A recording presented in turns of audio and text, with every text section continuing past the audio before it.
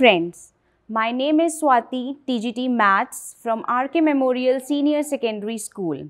So today I'm going to discuss with you all chapter 4 of class 10th, that is quadratic equations.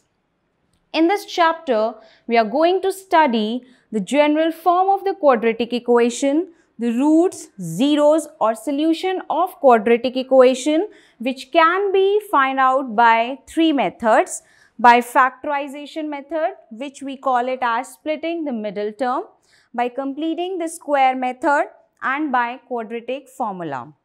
And the third thing which we are going to discuss is the nature of the roots of the quadratic equation, which depends on the term d, which we call it as discriminant. So one by one we are going to discuss each of these topics in detail.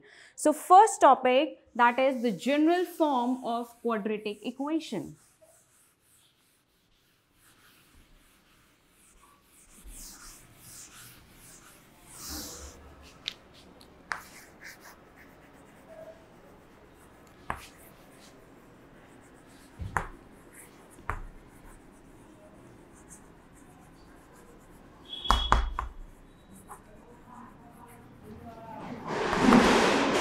General form of quadratic equation, as we have already studied in quadratic polynomials, that the highest degree of the variable is 2.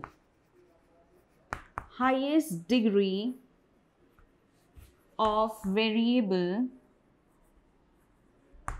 is 2. So the general form of quadratic equation is of the form ax square plus bx plus c is equals to 0. Here the highest degree of the variable x is 2.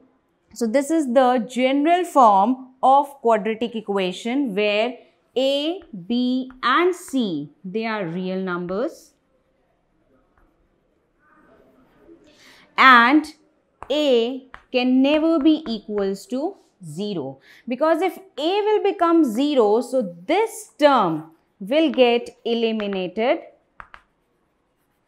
and you are left with bx plus c is equals to 0. And here you can see the highest degree of this variable x is 1. So this becomes a linear equation. Now, to find out the roots of this quadratic equation, roots, zeros, or you can say the solution of quadratic equation, they will be 2. As the highest power of the variable is 2, so you can find out the two solutions of this quadratic equation. As we can see that in this linear equation, the highest degree is 1, so the solution will be only 1. And if I'm talking about the quadratic equation, so there will be two roots or zeros, or the solution will be 2, which we call it as alpha and beta.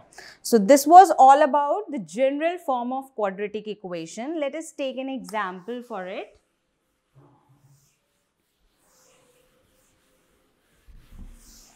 If I'll say 4x square plus 3x plus 2 is equals to 0.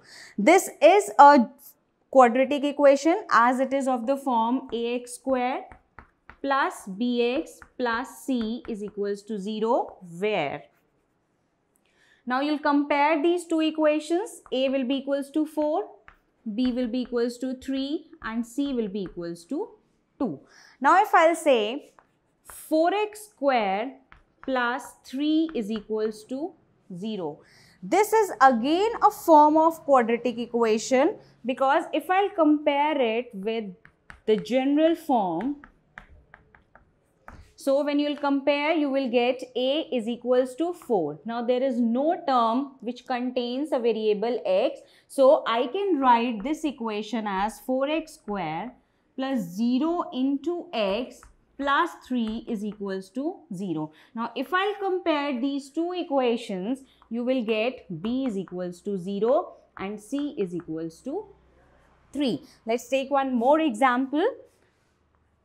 3x square is equals to 0. Again, it is a form of quadratic equation because here A will be equals to 3, B will be equals to 0 and C will be equals to 0. So, I can say that A can never be equals to 0, but B or C can be 0. So, this was all about the general form of quadratic equation. Now, we'll proceed further